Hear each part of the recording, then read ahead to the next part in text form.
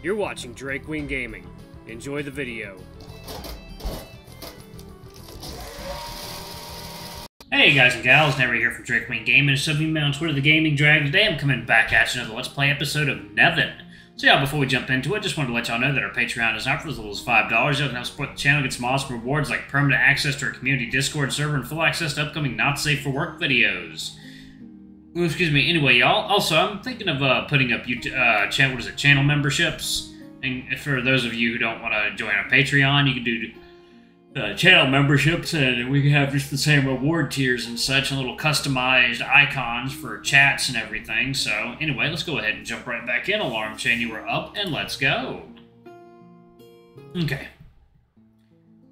As well as a good chunk of the males, too, if that's more your thing. The falcon puts his talons on his face to cover it. And I can hear a whimpering sound of embarrassment coming from his beak. Well, Ellois, you've had your fun. If you keep it up, you'll end up breaking him. Fortunately for a cat, a distraction soon arrives in the form of an almost naked lizard holding a full cup in each paw. I quickly grab the one offered to me while Tenek stuffs the other one into a cat's fingers and the bird almost jumps in surprise. Tenek? Hey, boys, I saw you two standing in the corner without any drink. I just had to remedy the situation.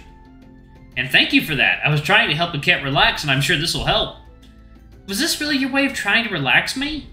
Okay, maybe I was having fun too. A little bit, but I was serious. Let yourself go and have fun. That's what we're here for. Tenek brings his tail back in front of him, and I can see that the end of it is wrapped around the third cup that he is taking between his fingers. I didn't know it was prehensile. I wonder what else he can do. No, Ellois. Let's focus. This is not the time. I can only agree. Let's drink to parties and having fun. He raises his glass. I join him and am pleased to see a cat do the same on his side. In unison, we take a sip to quench our thirst. However, as soon as the liquid touches my tongue, I realize that something is not right. Whatever is in my cup, it is clearly not beer. What I'm drinking is much sweeter and spicier, and absolutely delicious. Gulping it down as quickly as I usually do with my spirits would almost seem like an insult here. I meet a cat's gaze, and he is just as surprised as I am. That's reassuring. At least I'm not the only one who finds it strange. He turns abruptly to Tenek, waving the cup in front of him. Where did you get that, Nate? Where did you get that Nadie? Where are notes? Oh, notes. That's right. Nadie. Okay. Everything from a cod is bad. And Nadie is proof of that. The best wine I've ever had the chance to taste. Cat seems to like it very, very, very much. Alright. That what? A personal stash. Nice to see someone who is able to appreciate it at its true value. I've got a barrel of it hidden near the bathhouse entrance if you want a refill, but don't tell anyone. An entire barrel? A single bottle costs a fortune. How could you get a whole barrel? Do I have to remind you of who I am, little birdie? The cat opens his beak as if to answer before finally falling silent. What's going on here? I feel like I'm missing some vital information.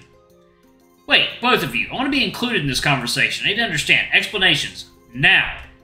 The two males turn to me with a surprised look on their faces. Did they forget I was here? I'm gonna start getting really irritated. Oh, sorry, Ellois. It's just, well, Tenek just gave us some Nadie. And what's Nadie? It's the best wine in Makad. The only one whose production doesn't involve slaves. It is worth a lot of money. No, you're exaggerating a bit. I would have to sell my loot to be able to buy a single bottle. What? And you have a whole barrel of it? Once again, you all seem to forget who I am. Ambassador of Kazal, remember? The Emperor would let me come here without any resources. And the Emperor gave you money to buy alcohol? Tenek seems to hesitate briefly before looking away. Maybe I didn't tell him about this particular purchase. Well, looks like the Ambassador is hiding secrets from his country. In the end, everyone has their little secrets. And let me guess, this purchase was absolutely mandatory for your duties and absolutely not for trying to impress at parties? I'll have you know that I don't need this to impress anyone. It's just a little help. Offering alcohol to people is one of the most powerful tools of diplomacy, it's known. I'm pretty sure a bottle would have been enough for that.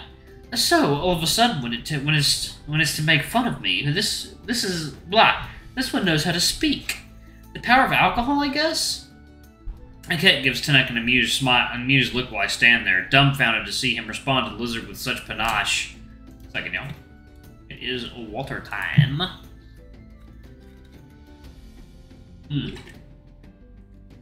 Delicious water. Alright. If it's really because he's been drinking, I'll have to offer him wine more often. Seeing him grow in confidence like that is a sight I can enjoy. Anyway, if your goal is to impress me, know that it doesn't work. Throwing money at me is not the way you get into my pants. I'm worth more than money can buy. I would even dare to say you're overpriced. But anyway, I've already found 2 lovely ladies ready to explore the mysteries of Kazal tonight. I'm afraid a little game of cat and mouse will have to wait. Ladies, I didn't expect to play on both sides. I guess he's the kind of guy who likes to explore every possibility. However, before I can ponder that idea, a soft, crystal-clear voice echoes through the courtyard. Good evening. May I require your attention for a brief moment? Oh. On the stage now is a poodle, dressed in a beautiful gown and jewelry probably worth a good fortune. What's all this about? She's clearly a noble. Besides, she looks quite familiar. I'm absolutely certain I've seen her somewhere before. First of all, I wanted to say that I appreciate your enthusiasm. I don't doubt for a second that we have the best our country has to offer in this courtyard. However, I am afraid I must ask you to kindly withdraw from the contest organized by our leaders in the interest of the kingdom. What? What'd she just say? I'm not the only one who is confused. Whispers and yells of indignation are heard in the crowd. Finally, Poodle raises her paws to ask for calm. Quiet, please. Again, this is in no way an insult to your talents.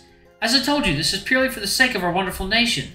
You know what people think of our kingdom outside of our borders. We are seen as savages and barbarians. Having a drunkard partygoer as a representative of our arts can only reinforce this opinion of us. I ask you to let someone of higher pedigree take that mantle.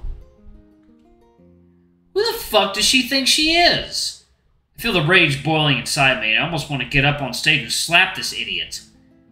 Oh, she does more than thinking. She is a noble, and she's not entirely wrong. Excuse me? I thought I heard you agree with her, but I must be wrong because that's a ridiculous idea. I don't like the way she puts it, but she's right about one thing. Your reputation abroad is not exactly positive, to put it mildly. I'm sure it's not that bad, right, Cat? I turn to the Falcon, hoping for support from him, but all I get is a sorry look. I'm afraid it is, unfortunately. You're often made fun of, Ellois. This is strangely disturbing. I knew that we were often considered more barbaric than our neighbors, but I didn't think we were so badly regarded. However, that doesn't justify her behavior. Whatever she believes, she has no reason to talk to us like that. I am simply asking you to step down. I am entering the competition myself, and I will win.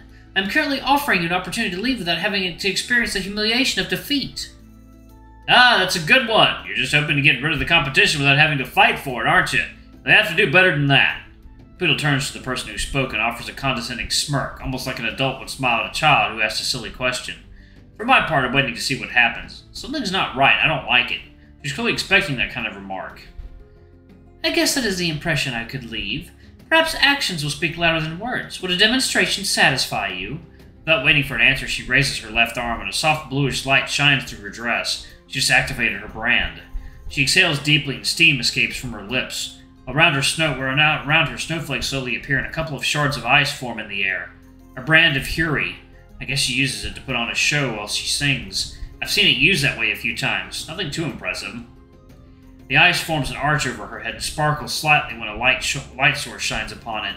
It's as if we were suddenly thrown into a cave full of gems. And finally, the poodle begins to sing. From the first note, I understand that she wasn't kidding. Damn! She's really, really good. She doesn't pick the simplest song either. Second, now, water time.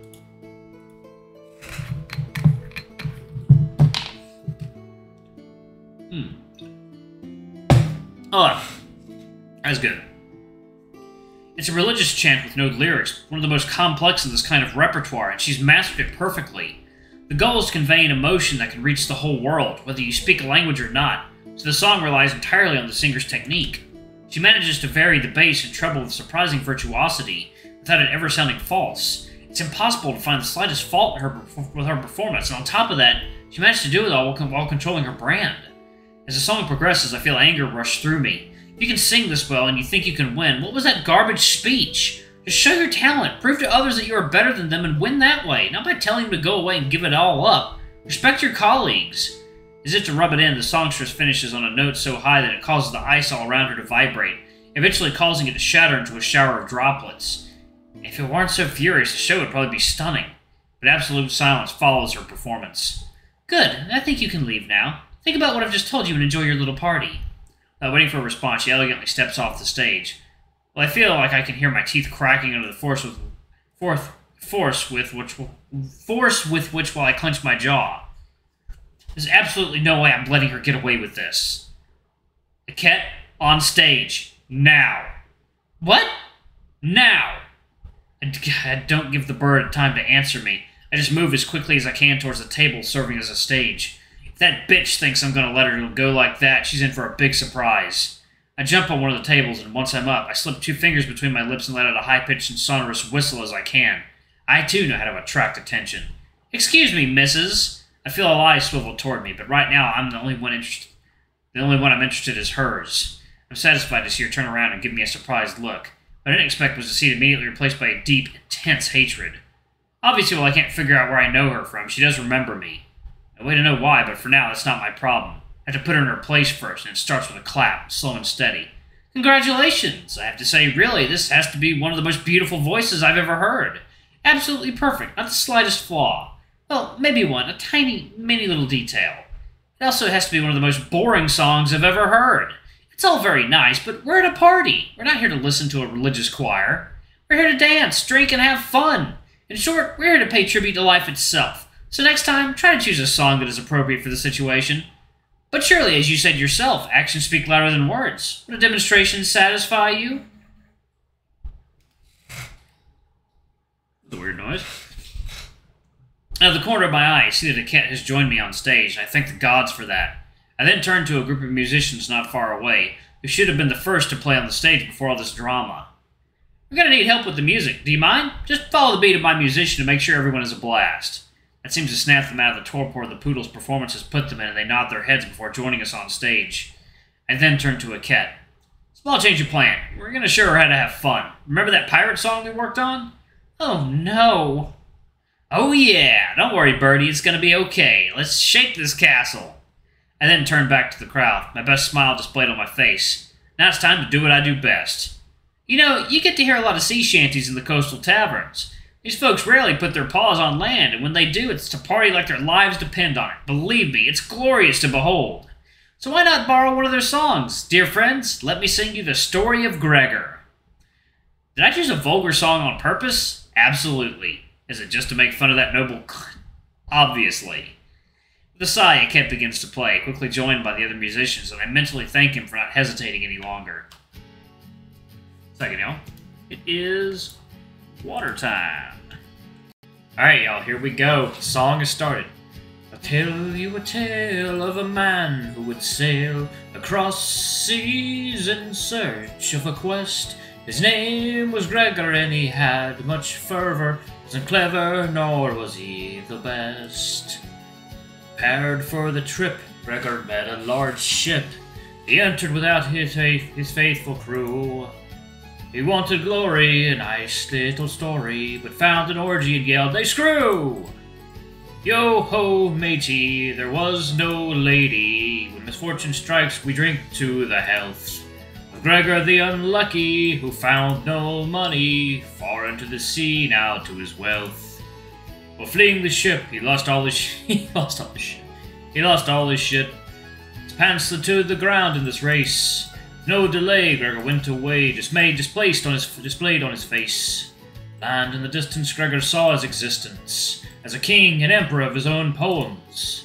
Free like animals without manacles, he met cannibals praying to totems. Yo-ho, matey, they felt pretty killy. If misfortune strikes, we drink to the health.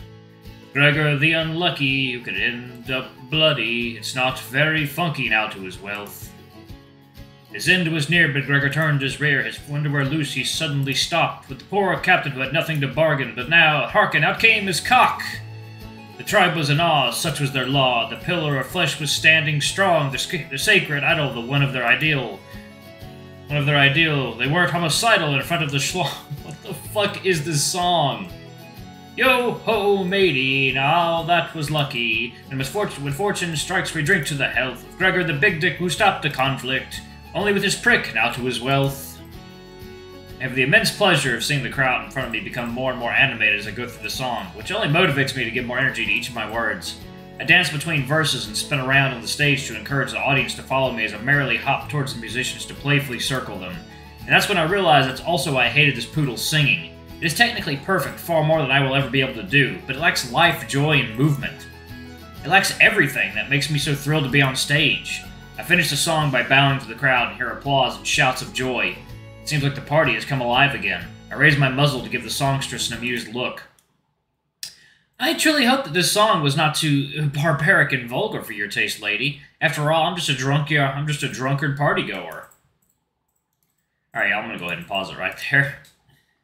Sorry my line delivery was quite a bit off. It's a little harder to know the lyrics of a song when they're literally being spelled out in front of you as you're reading.